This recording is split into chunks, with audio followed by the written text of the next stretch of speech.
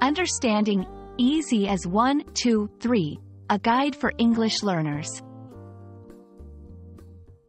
Hello, everyone. Welcome to our English language learning series. Today, we're going to explore a very interesting and common English phrase, easy as 1, 2, 3. This phrase is a part of everyday English, and understanding it will not only enhance your language skills but also give you a glimpse into English-speaking culture. So, let's dive in. In this section, we'll explore where the phrase, easy as 1, 2, 3, comes from. It's believed to originate from the simplicity and universality of counting the first three numbers 1, 2, and 3. This section will explain how this phrase taps into the idea that something is as simple as performing this basic count. Here, we'll delve into what easy as 1, 2, 3 really means. It's used to describe a task or process that is very simple and straightforward.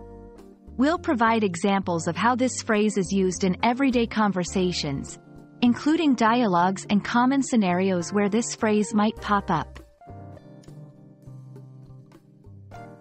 This section will cover how the phrase is embedded in English-speaking cultures. We'll discuss its presence in songs, movies, and literature, highlighting its widespread use and how it reflects the value of simplicity and ease in Western culture. Here, we'll compare easy as 1, 2, 3 with similar phrases in other languages. This comparison aims to help learners draw parallels with their own language and culture, making the learning process more relatable and effective. We hope this video has made the phrase, easy as 1, 2, 3, clear and easy to understand for you. Remember, learning English is a journey, and with each phrase you learn, you're one step closer to mastering this beautiful language.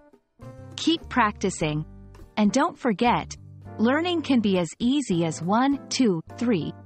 See you in our next video.